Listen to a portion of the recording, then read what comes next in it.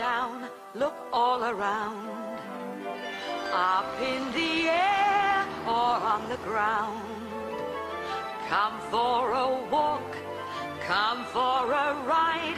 There's so much to see, so come outside. We stand in the streets, all in a row. When it starts to get dark, we're ready to go. All through the night, we shine, beam and glow. What are we? We're street lamps.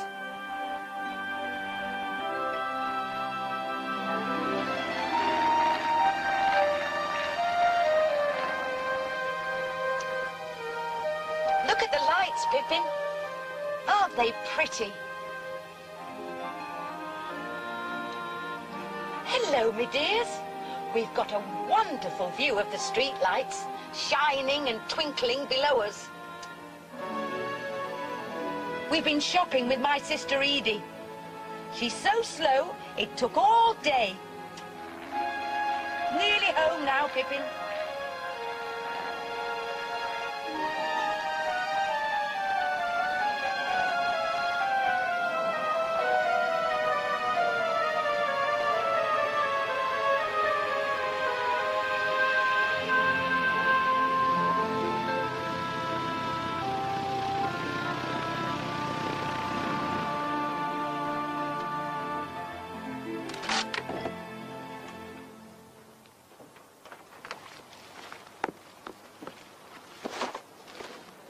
Pippin, wait for me.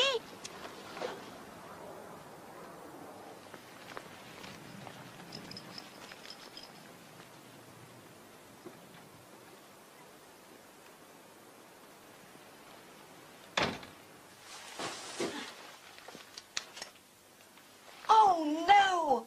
The bulb's worn out. I've got a torch somewhere. Oh! Oh, what's that? Oh, dear. Oops. Pippin, go and find the torch before I do any more damage.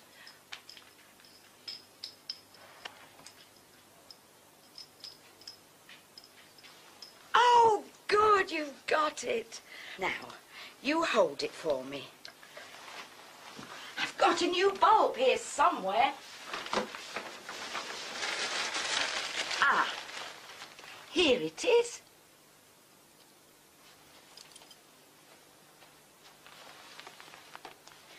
Hold the torch still, Pippin. I can't see what I'm doing.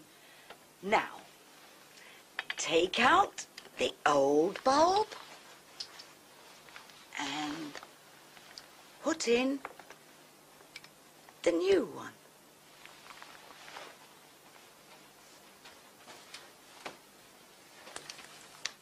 That's better. Now we can see where we're going. Oh.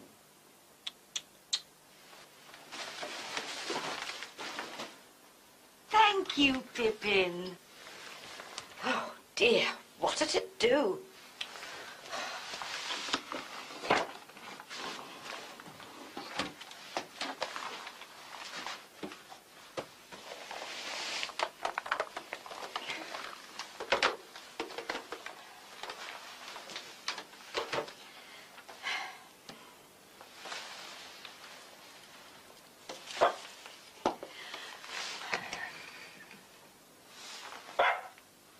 What's the matter, Pippin? Oh, you want your evening walk, don't you? It's a bit late, but... Oh, come on then. It won't take long.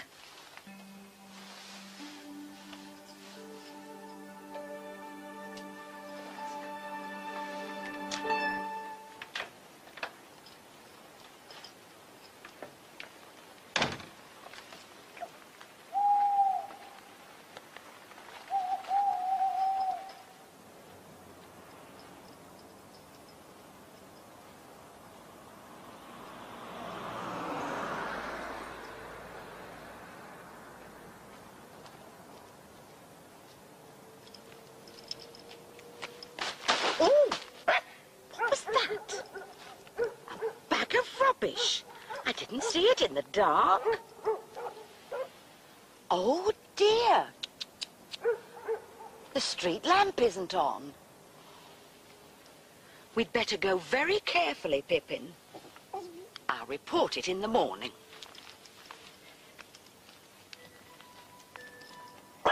Shh.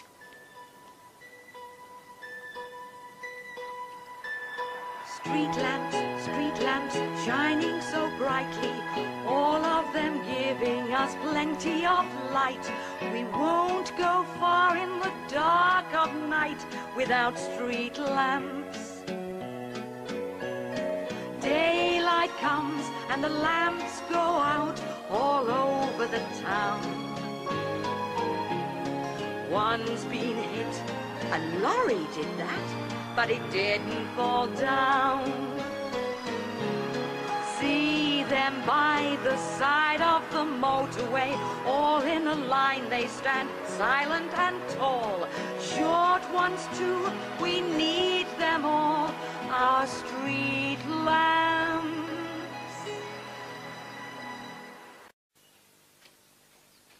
Good morning, Pippin. Rise and shine. Hello, is that the council? I'd like to report a street lamp in Acacia Road that isn't working. It's near the corner of Wood Street. Right. Thank you. Goodbye.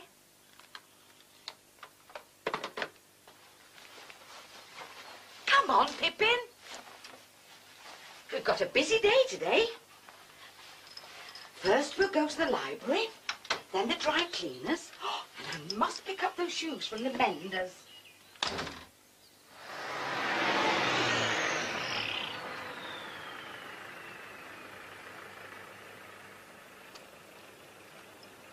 Oh, look! They've come to repair that lamp.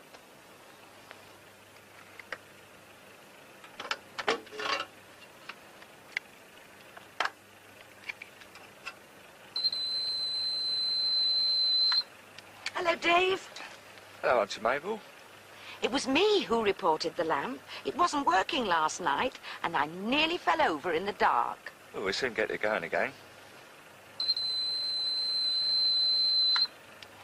He's checking the electricity. The lamppost has wires in it which carry electricity from cables under the ground. If ever you see the side of a lamppost open like this, don't touch it. Electricity is very dangerous. That's all working, so I'll go up and check the lamp. Can I go with you? Yes, of course. You stay here, Pippin. Stay on the pavement now.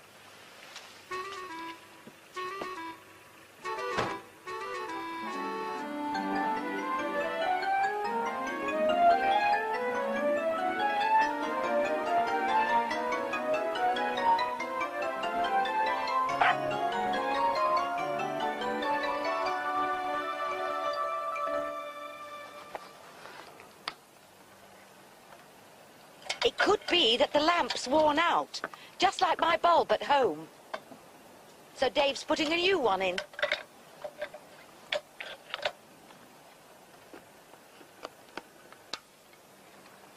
Have you ever wondered who turns the street lamps on?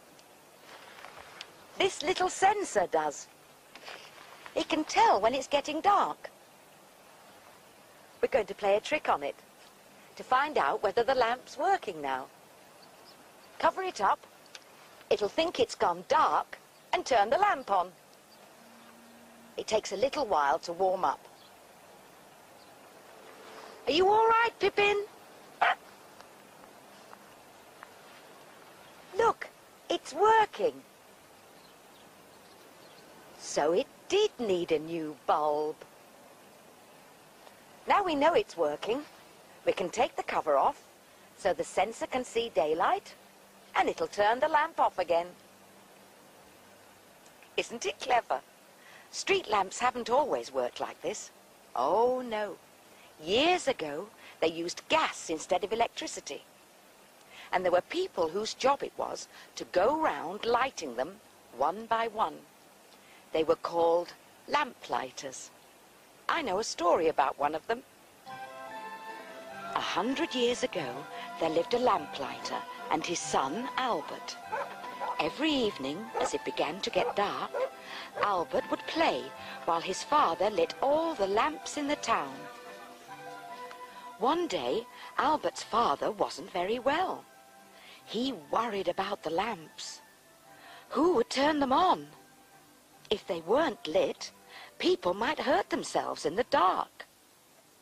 "I can light them," said Albert. "I know what to do." He picked up a pole which his father used to light the lamps. It was called a torch. And then off he went. Now Albert was much shorter than his father, and even though the torch was on a long pole, he couldn't reach the lamp. So he went home to fetch a ladder. He picked up the heavy ladder and the torch and carried them both back to the lamp. He climbed the ladder and held the torch up to the lamp. But nothing happened. Then he remembered a pole with a hook on it. So he went home to fetch it. He picked up the pole, the heavy ladder, and the torch, and made his way back to the lamp. He climbed the ladder and tried again. He hooked the pole round a chain and pulled it to turn on the gas. Then he lit the gas with the torch, and the lamp began to shine brightly. "Done it," said Albert. All night he struggled with the heavy ladder, the pole, and the torch.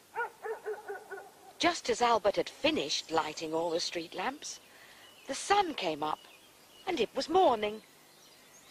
Now all he had to do was put them all out again.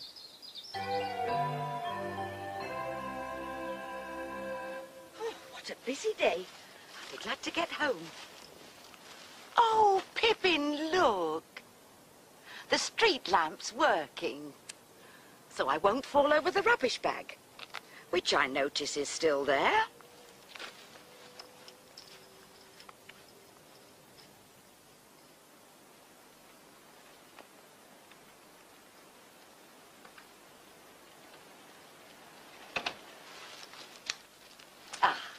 My new bulb's working well.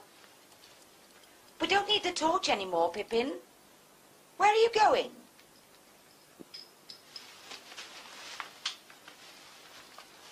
Oh, you're putting it away. Thank you, Pippin. You are a clever dog.